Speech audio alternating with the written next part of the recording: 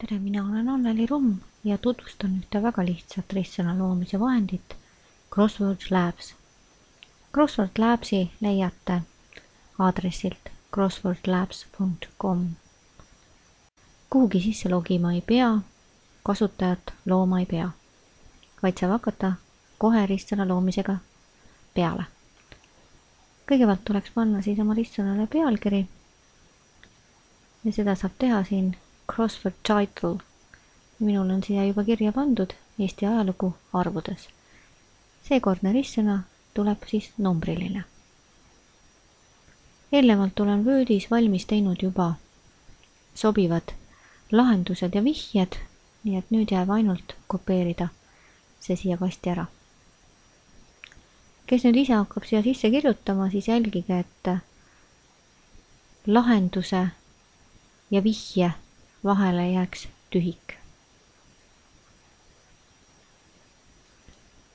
Nii, allpool on nüüd näha, et create a passcode ja seda salasõna on meil vaja selle jaoks, et me pääseksime hiljem vastuse lehele ligi.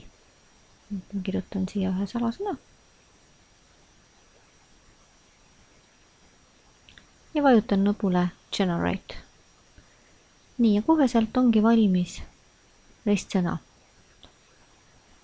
Kui on soov seda ristsõna veidi muuta, siis saab valikuga edit minna tagasi ja teha oma muutused ära. Kui soovime aga hoopis uue ristsõna luua, siis tuleks vajutada nupule regenerate. Ja siin ta pakub siis erinevaid variante, et mulle tundub, et see on kõige parem. Ja kui selle pildiga rahul ollakse, mina näiteks olen, siis vajutaks nuppu siia publish ja natukene lollab aega ja siis kuvatakse koheselt ka see ristsõna. Nii selle pealkirja all Eesti ajalugu arvudes on kirja pandud, et see lehekülg tuleks endale kuhugi järjehoidjasse paigutada või siis endale e-postiga saata või ka Facebookis või Twitteris jagada. Ja seda tuleb siis teha sellepärast, et me leiaksime pärast ka selle lehekülje ülesse.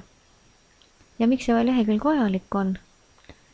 Lihtsalt siin on võimalik ka online'is seda ristsõna täita. Kui nüüd klõpsata siia kasti peale, siis värvib ta koheselt siniseks selle vihjerea ja võibki hakata sisestama oma vastust. Nüüd miinus on siin online ristsõna juures see, et sisse on jäänud ingliskeelsed laused. Across ja down. Et alla siis laadida saab ristsõna endale kas PDF-ina. Mina soovitan Wordi kasutada, sellepärast et Wordis on väga hea ise kujundada natuke, kas tahame siia mõne pildi lisada. Ja kõige parem on see, et me saame ära võtta need ingliskeelsed sõnad ja panna eesti keeles täpselt kirja, et paremale ja alla. Nii, ja salvestan endale selle ära ka. Nii, ja vaatame ka siis kolmandat nuppu, mis on share.